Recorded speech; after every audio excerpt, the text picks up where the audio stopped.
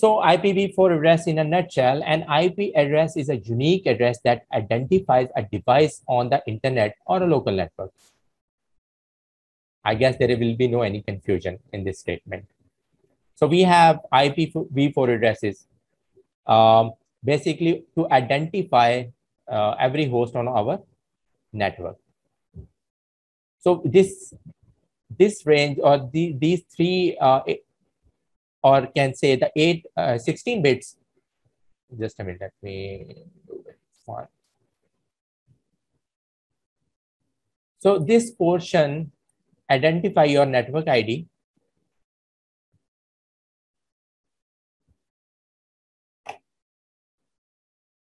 And the last one will identify your host.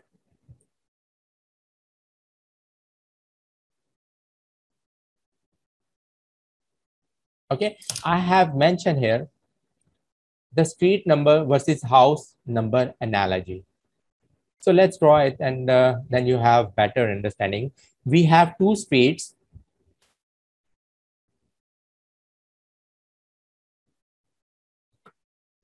I will use a different color for different street.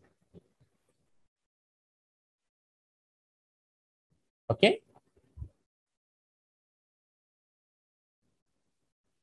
Then this street will have the address. Let's suppose the street has the address 192.168.1.x. So this is the address of the street. And then this street must have some houses or homes.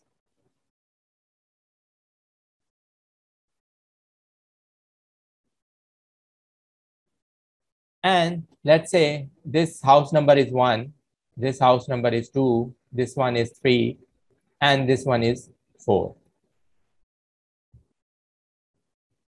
So how you identify, Crystal, if I ask you, identify the street and this house number, how you can merge these two things to identify as one? I'm going to say 192. Yes. Dot 168.1. Dot, yes. 2. Exactly. So this is the complete address of this thing. So combining our network ID plus the host will identify, as it is mentioned, as unique address. So this is going to be our unique address. And similarly, for the third for the third home, we can say it will be 192.168.1.3. And since these are all on the same street, they all can communicate with each other. On the other hand, we have another street. Let's say this one is 10.1.1.x. This is the name of the street or the address of the street. And then we have some homes.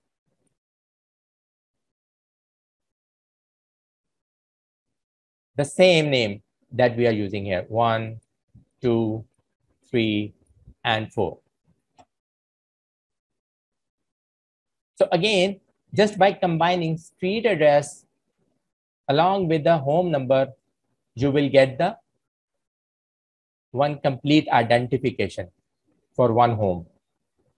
So similarly, whatever the these houses are connected with this street, they are going to communicate with each other. But Krista, can you tell me, can these two streets communicate, or can these two networks communicate with each other? If I want to talk from this to this network, can they communicate or can they talk with each other? You will need to connect them, right? Okay. How? If we are talking about networks, you're going to use a router because it's... Exactly. Yeah, this is the whole idea. So my analogy was, we will create a kind of bridge here. Okay. Mm-hmm. Before there was a disconnect. Now they have a bridge in between. And this bridge will be basically nothing but a router. Or a switch layer 3. Yeah, layer 3. Okay, so we have two different networks here and we want to make communication between these two. So the only device that will help us doing communication is the router. With the help of router, we can make these two networks communicate with each other.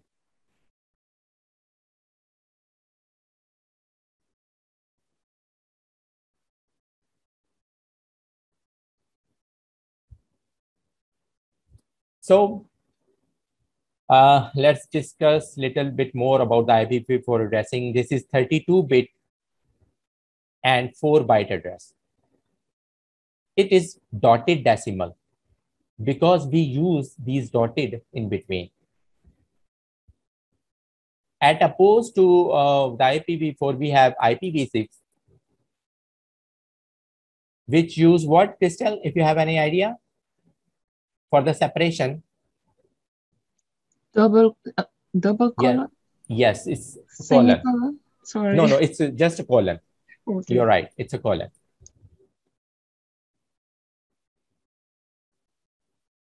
It has a network portion and the host portion. We have already cleared our concept using this analogy. Address values between 0 to 2255.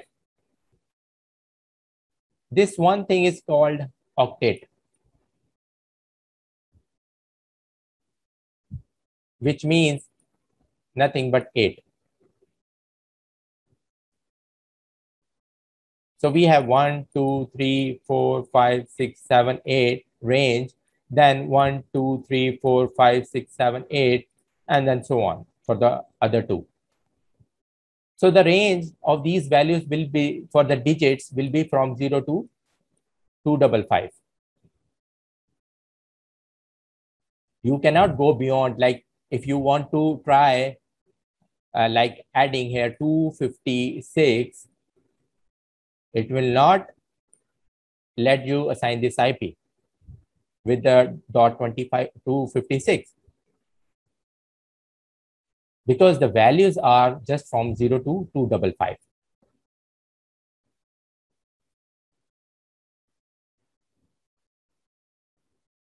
Then this is the binary number system. It has network address, broadcast address, and the host address. When we will hit the subnetting, I will show you there what is network address, what is broadcast address, and what is host address. So in short, if I will give you idea, network address, nothing, just like a street analogy we have done through. And the host address is just the house number. And what is broadcast? Broadcast, you are already familiar that if this host wants to communicate with another host, it should be on the same subnet. It will send the broadcast to everyone to get familiar that who else devices with the same subnet range exist on my local area network.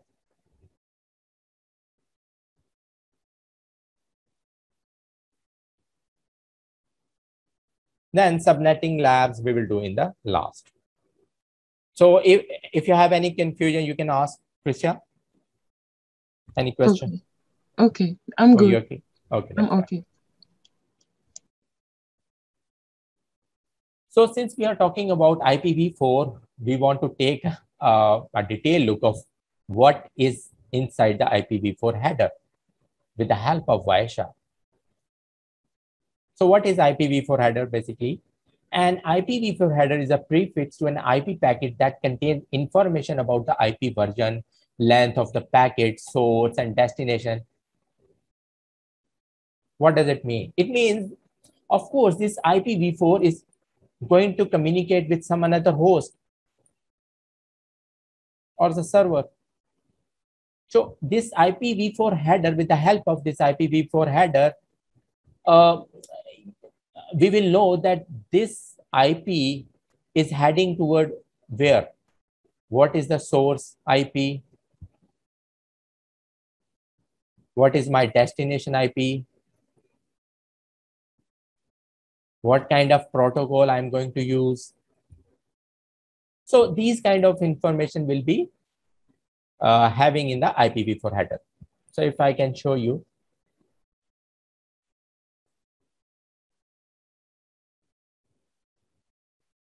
So this is the look of IPv4 header packet, basically. It has so many things inside it, and we will cover one by one. The first thing is version. It has to do with what kind of IP version we are going to use, which will be IPv4.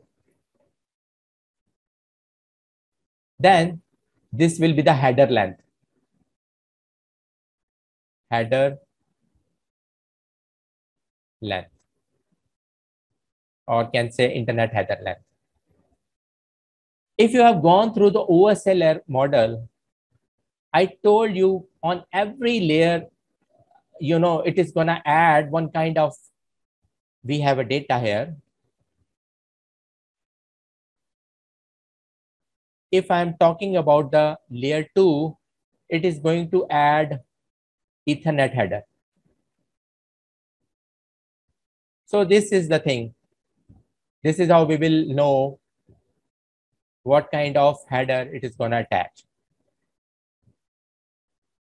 And another very simple analogy for IHL, if I can show you, we have this envelope.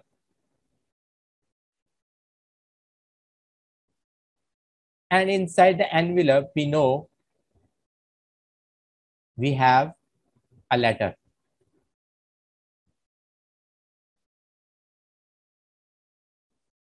And sometimes it is mentioned on the envelope, this is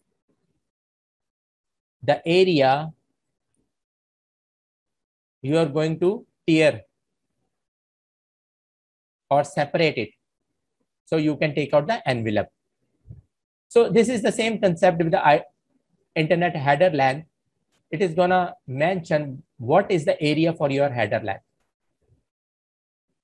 And then this is your data. Okay. Usually this is 20 byte. But what if your means data is more, then it needs to add more header length. So it could be like 30, 40, 60, it varies. And then we have some another concept like type of service. You have in your host machine, let's suppose this is your host machine, and then it is connected with the router. But then on your host machine, you have multiple services. Let's say this is your voice over IP phone. Then you are surfing internet as well.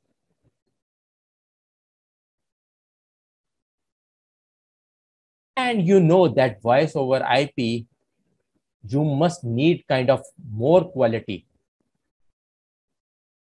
for the voice over IP. And you want to process voice over IP first, then your web surfing. Because the voice over IP is very sensitive. So in IPv4 header, we're going to use these kind of things, type of service. This is also known as TOS. It is also known as quality of service. If we talk about the switches, this is known as, just a minute.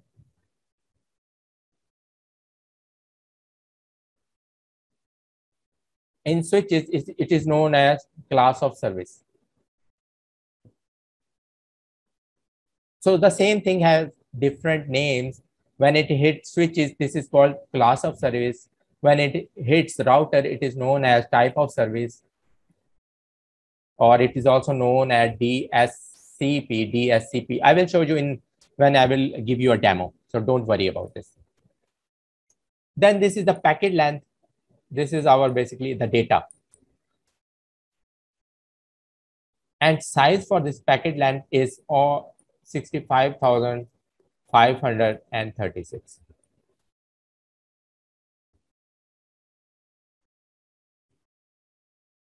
Then we have these things, identification flag and fragment offset. So just leave it alone. I'm going to discuss this later on, once I will be finished with these things, because these are much more easier than this. Then we have time to live. If you familiar in a trace route command, we had this TTL. And Krista, can you tell me what is TTL? Time to live. Yeah. What is the purpose of it? So it decreases when you go from up to up. Yes. Oh. But okay, that's fine. But what is the logic reason why we need this? Okay. Yeah. Why do we use that? I think it's for it's for No counting. problem. It's for counting the up. But okay, that's fine. We are counting, but why? Right, I don't know. Okay. One simple short answer is just to avoid loops. Yes. Okay. Yes. Why? For example, I will show you. If we have multiple routers, let's go this one. Yeah, just wanting to answer Haifa. Yeah, that's what it is, and he's going to explain that that time to live, because it needs to end sometime, right? So I think that's what he's going to explain. Thank you. Haifa is with us. Oh yes, she's sending in the chat. Yeah, she just came back. I'm looking at chat camera. Don't worry about it. Okay, that's fine.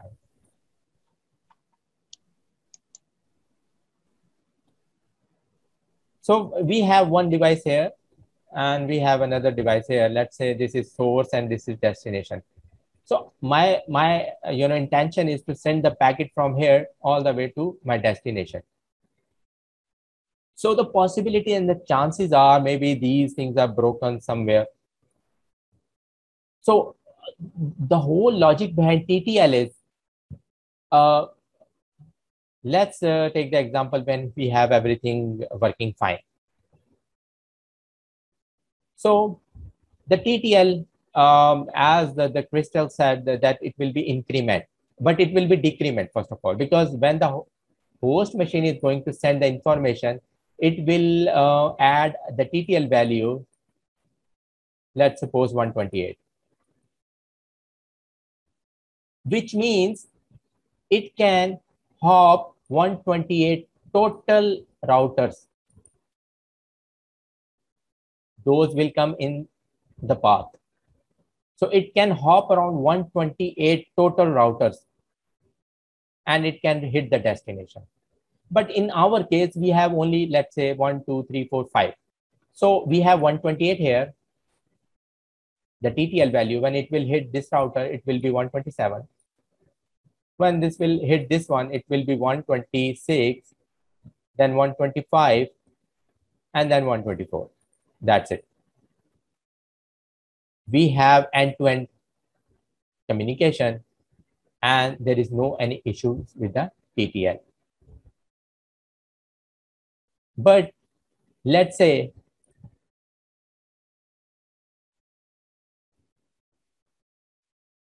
when we have a worst case, the TTL as it is, it's 128. But in between, in the router, somewhere in a service provider, they have some kind of flaws, some kind of glitch, some kind of issue with the router or with the configuration. Okay, so the TTL is 128 here. When it will hit here, it should be 127.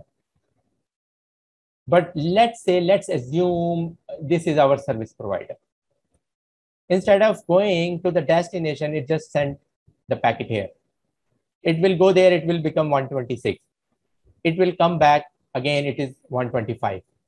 Maybe it will go there, it is 124, and it will just loop around and around until it will hit 0.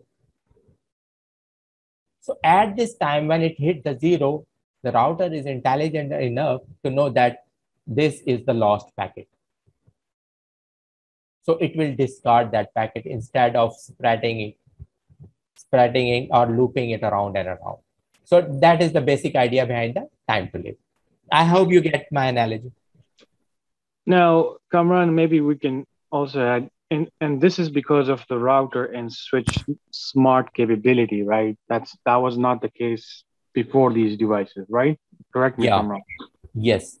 So if we talk about the switches, the concept I think you are going to learn in the next module. This is called STP, Spanning Tree Protocol. That is also another mechanism for loop avoidance. That's in addition to TTL. Yes. Okay. The TTL is being used in the routing environment, while the STP is being used in the switching environment. All right, perfect. Okay. Then we have a protocol.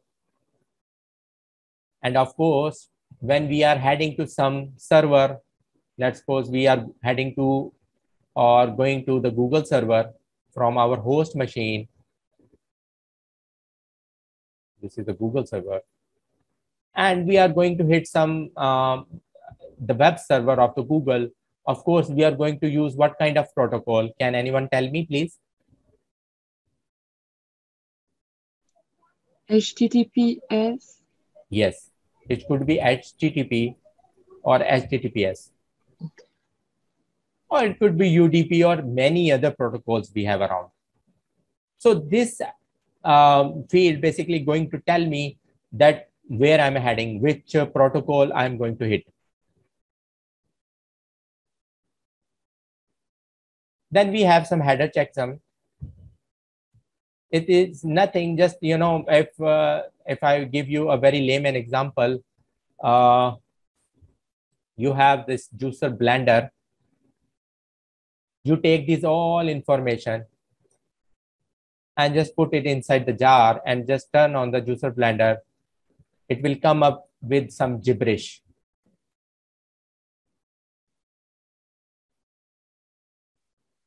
When this gibberish or whatever the data this might be, when it will hit the destination server, it is going to check the header checksum. It will compare. It will also do some kind of reverse engineering to check whether whatever the header checksum, what can say the field or the conclusion of this header checksum is here. It is going to compare with the source header checksum. So basically, the destination is going to make a comparison with the source header checksum to make the comparison, so it know that this IPv4 header is error free.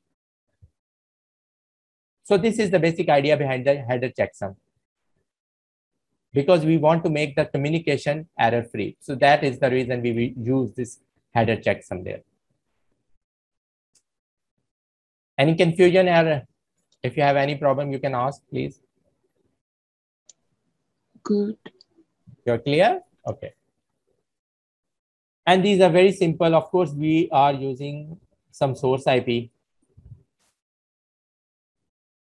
This will be the source IP of your host machine. And this is your destination IP. Let's say this is like job skill share IP, which is public IP or the live IP. And then we have some options.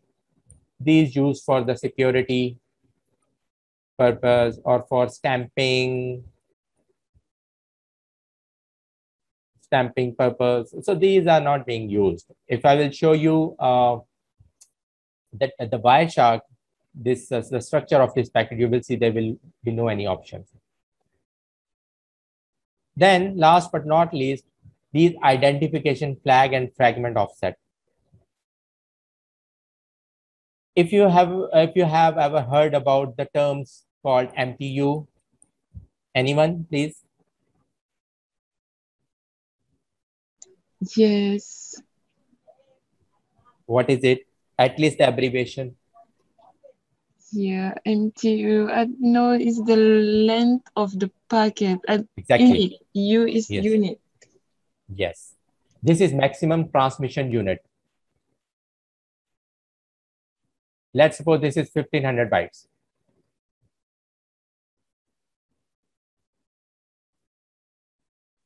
So this is the capability. If I give you example, we have two servers, routers connected to each other. And in between we have the switch. And this router wants to send some information to router 2, but the MTU size here is 1500 bytes. But this is a switch which is not capable of this.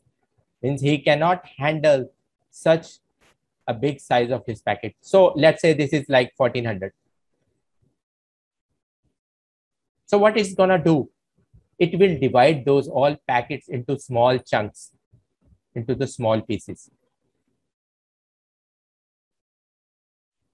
Then it will send to the router 2.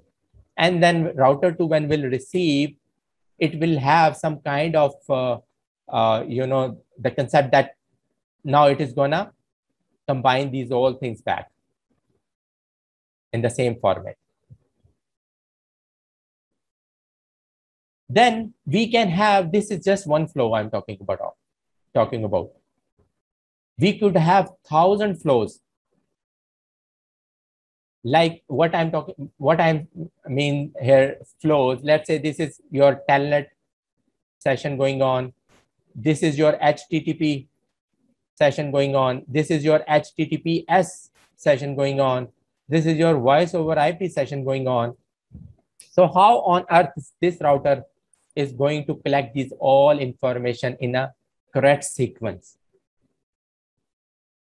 So that's why we use these fragment offsets values to identify what the information belong to telnet packets, what information belong to HTTP, and what belongs to HTTPS, and so on.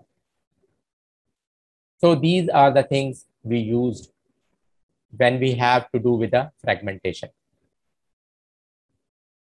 So flag is basically nothing, it's just 0 or 1.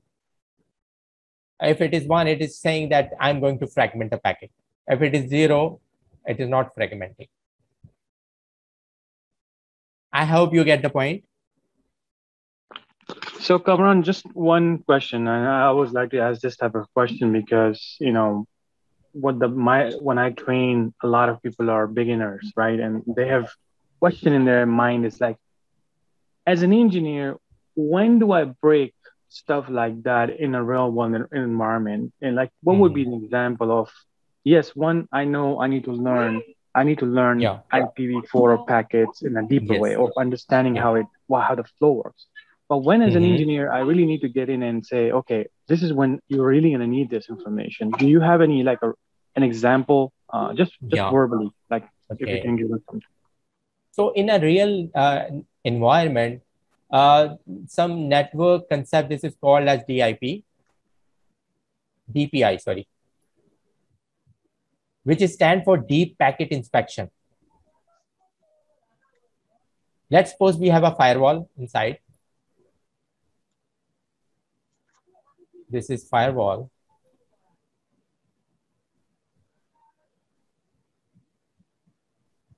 And there is some evil user who is using some kind of malicious activities. So with the help of deep packet inspection, we can identify using these IPv4 headers.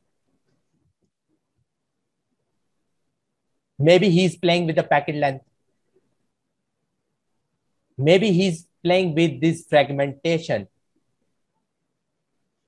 Sometimes this is known as, if I'm not wrong, overflow attacks, buffer overflow.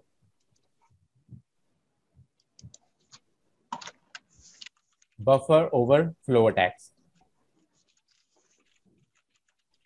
Maybe he's playing with the TTL. As I told you, the TTL can be, this is very helpful, but and oppose, this can also be very dangerous for if we want to generate some kind of looping inside its weak, that evil user can play with the TTL. And then he can, for example, source address, he can spoof the source address as well. Means this is not a legitimate user, but he's trying to spoof some other IP of some another user and is trying to play around or goof things up. So with the help of deep packet inspection, we can go in detail about these IPv4 headers and can take a look what is going on, which I'm going to show in a Wireshark as well. Got it. So that answers my question for people that are listening. Yeah. This is why you need to understand this type of knowledge in a deeper way, because you will have to do that type of analysis. Exactly. And you can't do it if you don't understand what's inside these different type of IP headers, services, and every single thing has its own meaning.